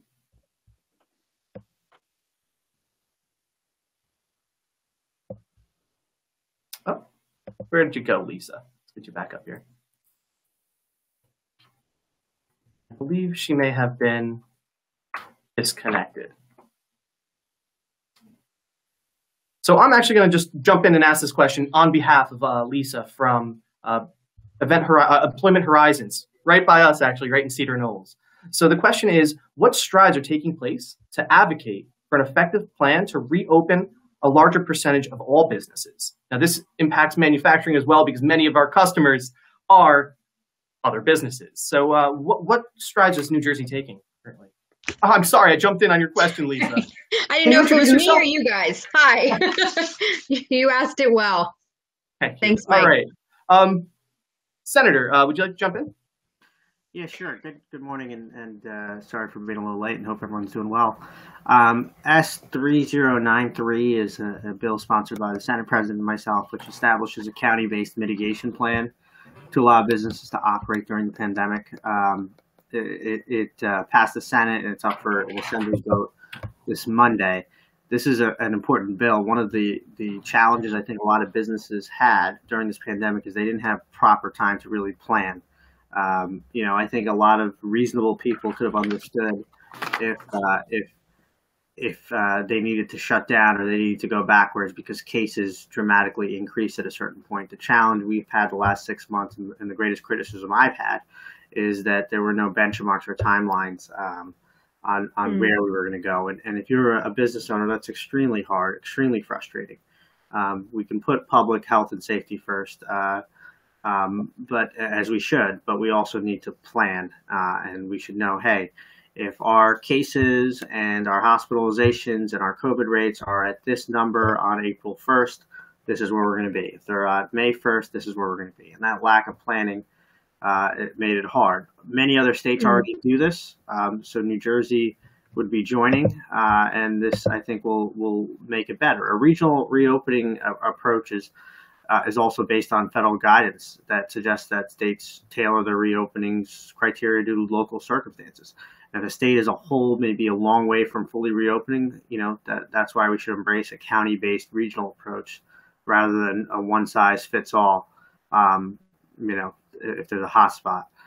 If, for example, the data shows that Cumberland County has low levels of COVID activity, I'd hate to see mom and pop shops, they're suffering under continued restrictions because Bergen County has an outbreak. So that's one of the main things that really need to be done as we move towards a reopening for the future. Thank you. Assemblywoman, you want to continue? Thank you. Sure. The senator did touch on a lot, but look, we've all learned a lot through this pandemic. I had many businesses that I had worked with here in Morris County. When you take a look at the numbers in Morris County and you take a look at Hudson County, Bergen County, Middlesex County, Monmouth County, the numbers were very different. It was always my feeling that it should be based on, even if it went countywide and looked at as to the scientific tech part of it, but the numbers part of it. So I think going forward, the state has to have a plan that will enable the state to allow sections of the state open and be working. I had felt from the beginning the hotspots had to be dealt with different than the other areas of the states that were not, and that it should open up at a certain percentage and 10%, say every week or every 2 weeks, take a look. If the numbers were stable, then you open up 10% more until we could get all the way back to full operation. I think that many businesses were held back that could have operated. And I think that we as legislators and the state administration and all the departments involved understand this. And I think going forward, we have to have a solid plan as to reopening. And, one size doesn't fit all. And we have to remember that. We cannot expect areas that do not have, they did not have a large outbreak to be shut down as the hot spots. So I think we've all learned from this. And I think working together, we will come up with something that's going to protect us going forward. And if we don't, shame on us. But I believe we've all learned a lesson and we've heard enough businesses cry. I've had many here in my district that have gone out of business, and I have heard people cry on the phone to me. So we need to work harder, and we need to come up with a better plan. And, as the old saying goes, if you have a family and one child is bad, you don't punish them all. So I think we have to be a little bit smarter. We have to work a little bit harder, and we have to have an open mind as to what our businesses are telling us and the manufacturing companies are saying, so that we can allow them to, continue operating and not just shut down as what happened, unfortunately. I mean, some industries were hurt a lot more than others, but I think we can do, working together in New Jersey, a better plan going forward. God forbid, hopefully we don't have to. Thank you, Assemblywoman. Absolutely. And actually, Senator Bucco wants to jump in on this, and then Director Willoughby. Yeah, I mean, I think that in addition to monitoring the COVID spread, I think it's important that the governor's office look at adding manufacturers into the essential worker class in order to get the vaccination. You know, in my opinion, and I've advocated this with the governor's office, that the manufacturing sector should have been included in the phase 1A rollout of the vaccination. You know, we have manufacturers here in the state. I've got one in my district that is manufacturing products for vaccine distribution, as well as COVID testing products and vaccine products. And, you know, the owner of that company and I had a long conversation. I went up, I toured the plant, I saw the machines that they were producing, and he's concerned that if one of his employees comes down with COVID, he could end up having to shut the entire plant down. And that'll have a major impact on the supply chain. So we need to think about not only looking at this at a regional approach, but also getting the folks that are doing these important jobs vaccinated so that the industry can remain up and running and we don't have segments of these plants being shut down. I think that's critically important, that in order to keep the spread and to keep that in check and to keep these manufacturing plants open. They've come up with great technology in order to contact trace throughout their plants, but it's time. The more folks we get vaccinated, the quicker we can get back to normal. And I think the manufacturing industry should be an essential part in that process. Thank you so much for that, Senator. And actually, you make a great point, the contact tracing in the facilities. I just want to direct the manufacturers that are on the call today that Mike Seitel, who's actually from Norwalk, is going to be asking a question today. He actually gave NJMEP a great link for some contact tracing for your facility. You can check that out on njmep.org on the COVID awareness page. So please, if you're interested in learning a little bit more on how you can contact trace within your facility, that's a great resource. Thank you so much for that, Senator. And Director, you're up next. Thank you. I also wanted to point out to all the manufacturers participating today that while we are working out the processes for reopening, for vaccination, that there are services and resources that are available to manufacturers and to all businesses that are being provided by your state government to ensure that you have all the answers that you need about what the processes are, as well as services and benefits. And that is through the New Jersey Business Action Center, which I manage, in which we have a live chat feature at business.nj.gov. And that's where we answer all your questions, as well as going to our helpline, which is 1-800-JERSEY-7.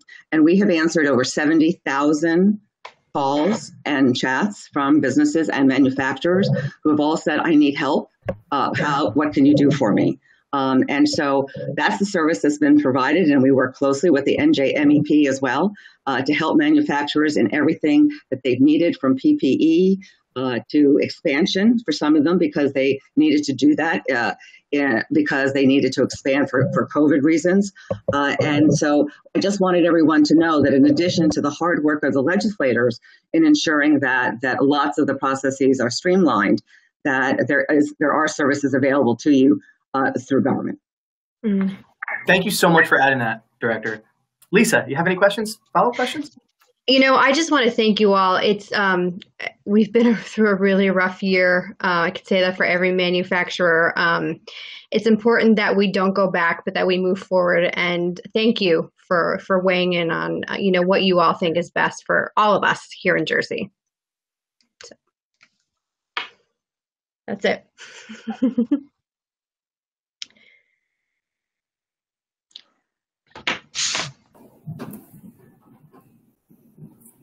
We can't hear you. Classic, right? Thank you, everybody. So we're going to go circle back to Gary Fales from City Theatrical. He has a question for Assemblywoman Dunn and Assemblyman Johnson. Please, Gary, introduce yourself and your company and take it away. Good morning, everybody.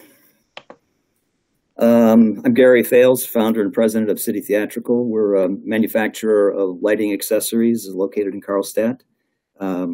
We make lighting accessories for the entertainment world, and they're used all over the world. We export around the world, all over the U.S., any place live entertainment is done, plus movies, TV, Broadway, really everywhere. I thank everybody who's here to hear the manufacturers speak. Really great that you're listening. And I thank NJMEP for the part they played in this, which is always unbelievably helpful to all manufacturers. We appreciate everything that you do for us. So twice today already, there have been questions about PPE or comments about PPE, both from Senator Sweeney and Senator Greenstein. So I'd just like to ask specifically, will the state of New Jersey provide any incentives or assistance for New Jersey-based companies that make PPE for our local essential businesses and residents? Critical question. Please take it away. Hi, is it just me? It's just you right now. Yeah, John's having some issues. Yeah, okay. Good morning, and thank you so much for this opportunity. This is a real exercise in adapting, and from a Luddite like myself, truly, to get into this green room. So I feel like I've grown already in the first hour of the day. And Gary, I just want to say thank you for all your perseverance. I have a brother-in-law that works in the Broadway field, and the family has had to really pitch in. It's scary.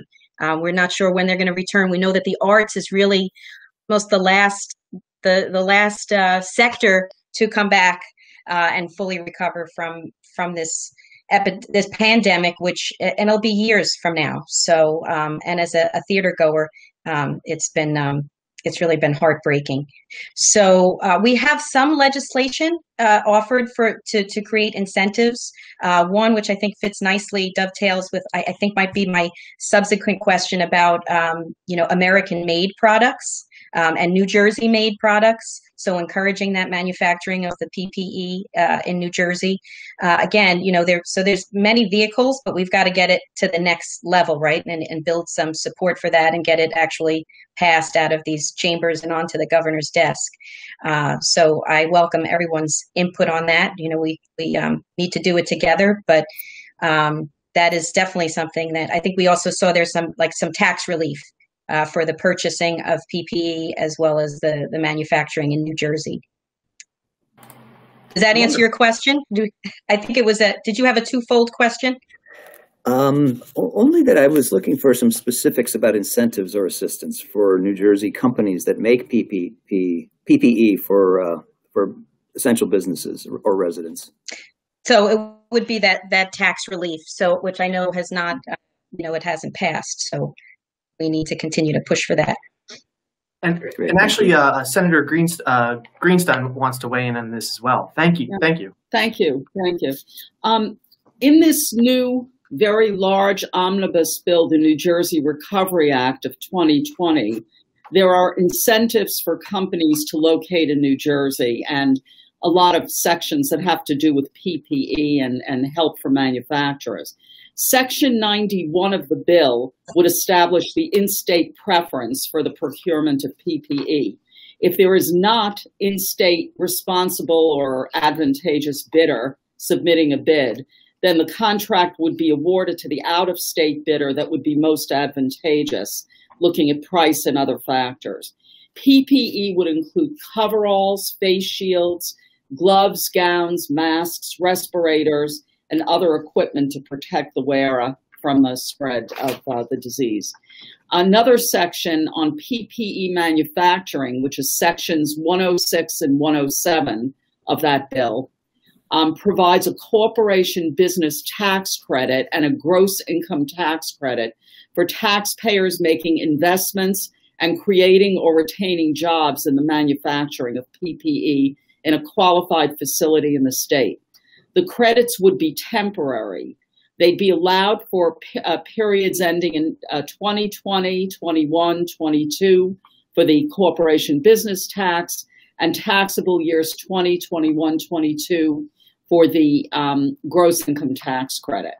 The maximum credit for an individual taxpayer would be $500,000. The annual program cap would be $10 million. And it would be $10,000 for each full-time employee whose job is related to the manufacturing of PPE. And there are $1,000 bonuses per qualifying business. There's also something in that bill, sections 92 through 97, which is called the New Jersey Ignite Act. And the Ignite program would intend to foster early stage innovation for businesses. The program would be structured as a public-private partnership through which the Economic Development Authority provides grants to a collaborative workspace. This would include a business less than 3 years old that operates within a targeted industry with at least one full-time employee but fewer than 10, and has less than $1 million in gross sales over the 12-month period preceding its application for tenancy at the collaborative workspace. And finally, the targeted industries under this section are advanced transportation and logistics, advanced manufacturing, quite a long list. I won't read the whole list, but if anybody would like to know more about it, they can get in touch with any of us. So thank you. Thank you, Senator. And thank you, Assemblywoman. Does anyone have any further questions? I see Senator Pinocchio as well. Do you have any insight? Really important questions because it goes actually to our national health and our national security, not only with the PPEs as we found out, but with also the medicines and the production of those medicines.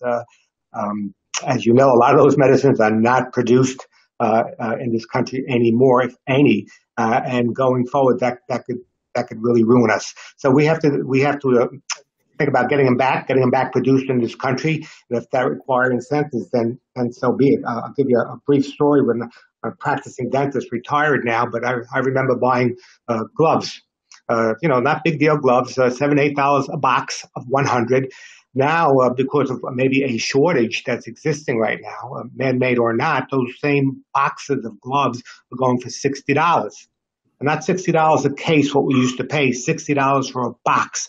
So, they're going to price themselves out of the market. And unfortunately, we need these things, especially now with COVID, to make sure that we don't transmit and communicate that disease from one person to another. So looking into it as far as incentives, quite frankly, the best incentive I can give any manufacturer is to keep what they earn. So to that end, this state still has a lot of work to do. Thank you.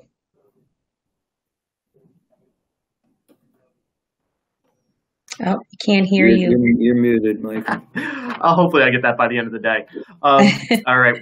Thank you so much, everyone. That was a fantastic question and an important one as well.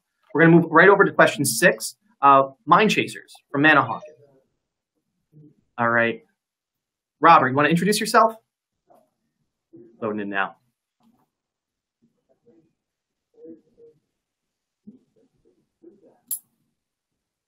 Are you there?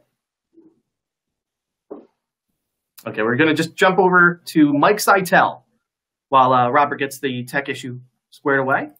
So Mike Seitel is from Norwalk, the CEO from Randolph. How you doing, Mike?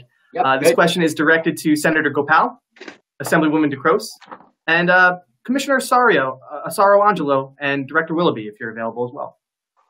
So Mike, my concern is a lot about the lack of trade skilled workers here. And I've gone to other states, not that they go and woo me and try to have me move, but I've gone on tours of other states and they advertise to the high schools, get in there, and they got waiting lists out the gazoo now of kids. They've really done a good job down south of getting the kids from the high schools in. We're working with CCM now on their new advanced manufacturing site, helping. We just got a student out of there and interviewing more. So that's a great step.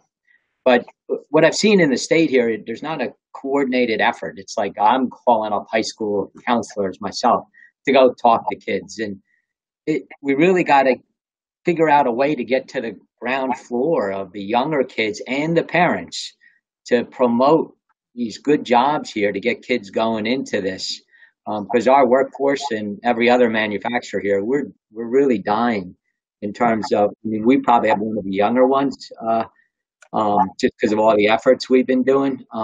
But it's hard, and I don't see a coordinated effort in the state. I mean, NJMEP has done a great job trying to promote, but we really need to start getting to these high schools or something to stop having them get rated by the 4 years of school, college degrees, and all that.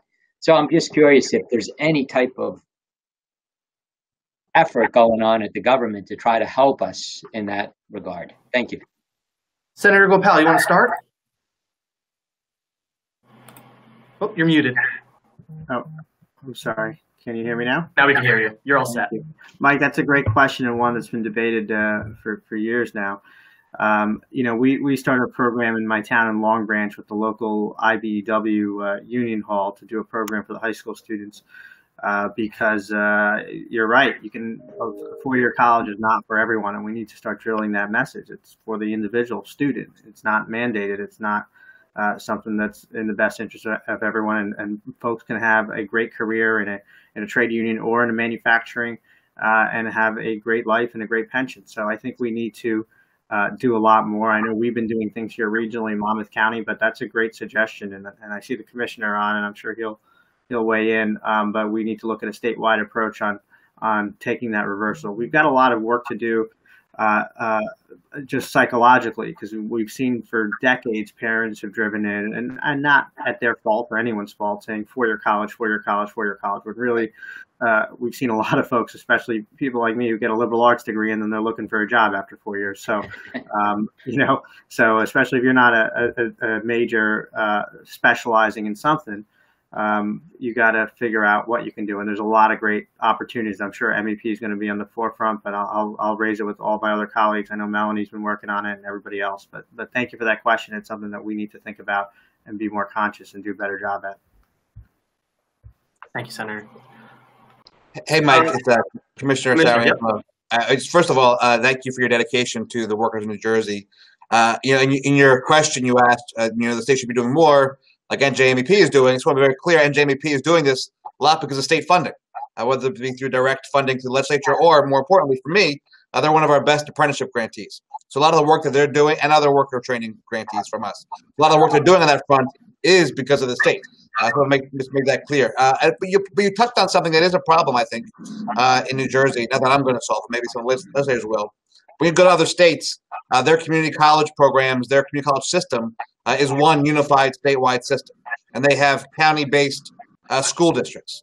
So it becomes a little bit tougher to bring everybody together here in New Jersey like it is in other states. I know that South Carolina is sort of seen as a leader in apprenticeship for a long time as far as numbers of programs. I think because their apprenticeship office, which would be the analogous to ours here, is based in their technical school system, and they are sort of in charge of all the community colleges in the state. I'm not advocating for that here. I'm saying it makes it different. But someone very clear, you know, when I talk to our partners and our grantees in the trade and tech schools, they're also have wait lists here in New Jersey. So I think that we are keeping pace as far as getting that supply up for folks. The demand for manufacturing jobs has been clear since day one of this, since I've been here for over 3 years now. One of the few states to have year-over-year manufacturing growth, thanks to all the hard work of everybody on this call today and the NJMEP. When you talk about apprenticeships, since we took office in January 2018, we've had a 66% growth in apprenticeship programs in the state. 66% growth, which is why I'm thrilled that the governor's budget proposed on Tuesday contains another $12 million to further expand apprenticeship programs. We have more than 1,000 in the state right now, more than 9,000 active apprentices, and we're working every single day to grow that list. Not just through state-funded apprenticeships, by the way, which include industrial certified production technicians, advanced manufacturing and biopharma, life sciences, logistics, everything. Those are just the ones that we fund, many through MEP. But I'm actually more excited about the ones that we don't fund. Things as diverse as in Senator Gopal's county, at the Monmouth County Vocational School District, has diverse as greenskeeper and sports turf management apprenticeship program, all the way to right nearby here, our office, to the Princeton Plasma Physics Lab, where they have a mechanical technician apprenticeship. So I really do think that apprenticeship or all kinds of work-based learnings are things that we are supporting as a state government and looking to grow that support with the support of our legislature at all times. Thank you for your question and your education. Thank you, Mike, for your question. It is so very, very, very important to really have a major shift in the way parents look at the education of their children and the jobs that are available to them in the workforce for them to focus on. And so to that end, businesses have become much more involved like yours, in trying to build from the ground up, getting the schools to focus on advanced manufacturing programs at the high school level. And I remember the day when actually VOTEC was very much a part of every high school, but then they moved it out of the high schools and they moved it into county VOTEC programs. And fortunately in New Jersey, we have been growing advanced manufacturing programs in many of the county VOTEC schools. And to that end, the Association of County VOTEC High Schools, together with the Association of County Colleges, is now working very closely together to try to ensure that there are programs in which you can start at high school, in the VOTEC high schools, in say, advanced manufacturing, and then move into a county two-year program, a county college two-year program, where you can get credits for what you did in high school. And so this is one of the ways that you can try to encourage students to go into manufacturing and still perhaps come out with a two-year degree.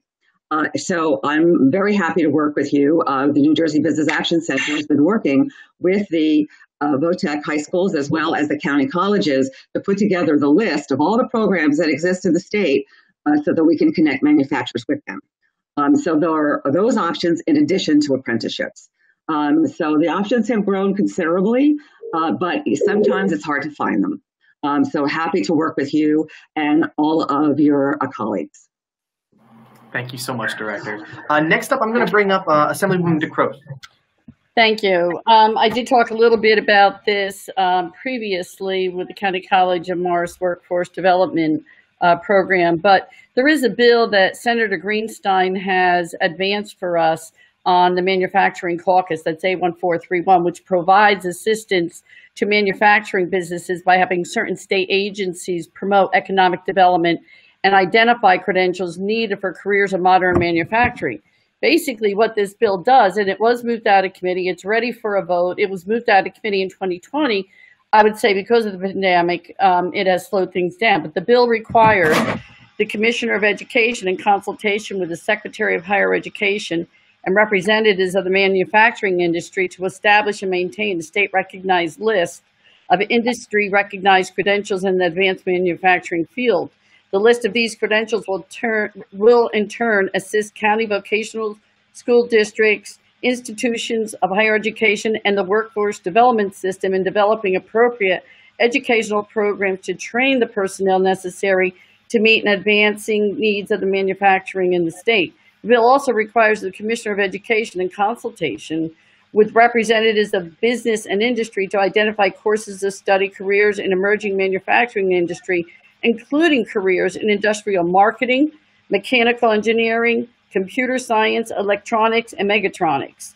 The bill requires the Secretary of State, in consultation with the Commissioner of Labor and Workforce Development, to designate an employee of the Department of State to act as a liaison between the state manufacturing businesses located in the state. The duties of the liaison are to assist manufacturing businesses by advertising manufacturing businesses' products or service nationally and internationally through the Business Action Center.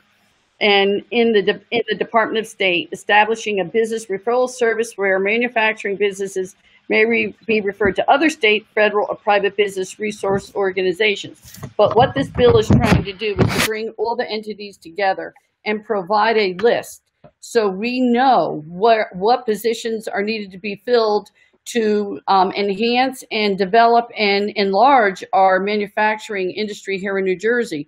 So I'm hoping that as we move forward in 2021, that this bill will be put up for a vote so that we can accomplish, Mike, exactly what you are saying, and that is to have a list so that we can have individuals ready to fill the jobs that you all have in the manufacturing industry that you need taken care of. So That's what I have to offer on the issue. Thank you so much. We're going to jump over to Assemblywoman Dunn, and then it's going to go Assemblyman Johnson, and then Senator Spade. Thank you please, so much. Senator. I just I wanted to say hello to Mike Zeitel, manufacturer in my own district 25. And Mike, you must have been reading my mind, because when I wanted to talk about the unsung heroes in response to our pandemic, and it was you that I thought of. Particularly, we know that how difficult it was to get essential workers vaccinated as a priority. I remember you sharing a story how you're having your workers travel by car across the nation to avoid further exposure by airplane. So, and then there you appeared. So I just want to say hello and thank you for everything. And we got to, I look forward to continuing to work with you, and we've got to do more to really bring recognition to all of those here in our state that are on the front line of responding to this pandemic. And then just finally, I know my colleague, Assemblywoman DeCrose, mentioned the County College of Morris, which is really a crown jewel up here in Morris County, but also for the nation. They rank 44 out of 1,100 schools in the U.S. in terms of graduates with the highest salary. They're number one in our state for salary potential. We're also a leader in the nation on a cybersecurity program. And much of that is to do with the apprenticeship partnerships. So we've really got to give that, we've got to, give them recognition, and they should serve as a model to expand these programs. And we do have a resolution in the Assembly, which I'm a sponsor of, AR 211, which encourages more of these partnerships at the high school level, educating students, guidance counselors, which we know guidance counselors have become to be known as personal college shoppers, right? Are they really, giving a student a holistic look at career options and other paths? So I hope that AR 211 advances not only in the Assembly, but as well as the Senate, and again, onto the governor's desk, and we can do more for that. So thank you again, and I will end here. Thank you, Assemblywoman. Assemblyman, take it away.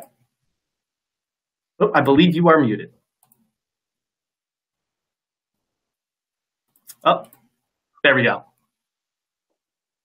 Your mic is muted right now. There we go. There you go. There we go. Sorry, folks. Good morning, everyone. Still morning? Yes. Good morning, everyone.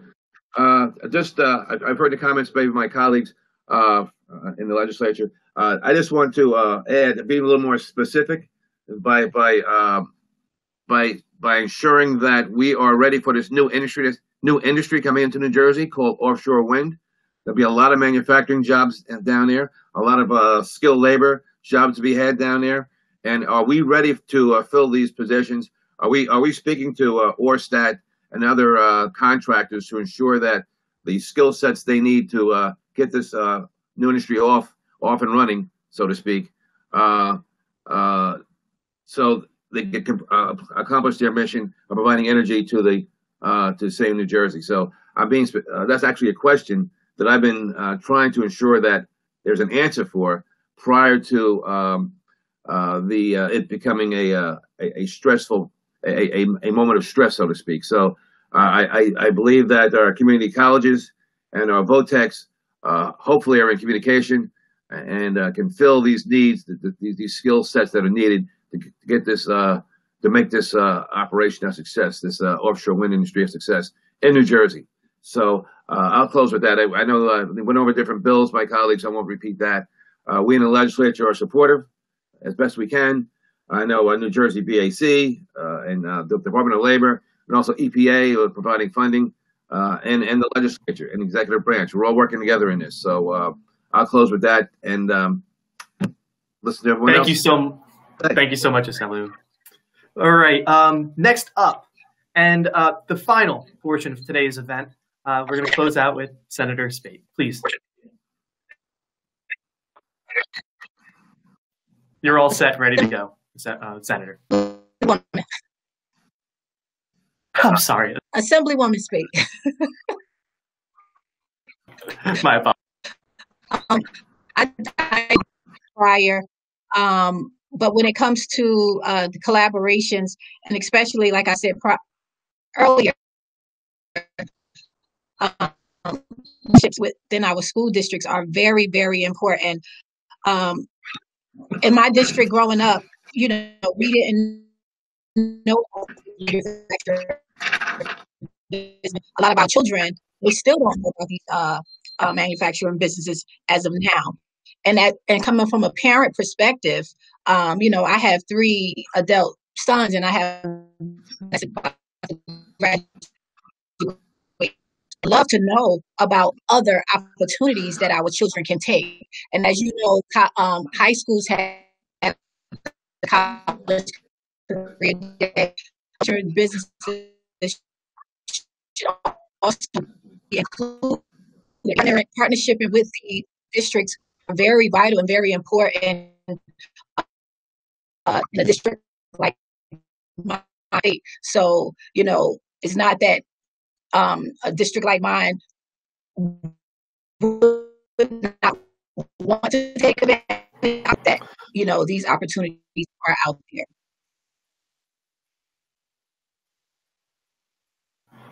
Thank you so much, Assemblywoman Spate.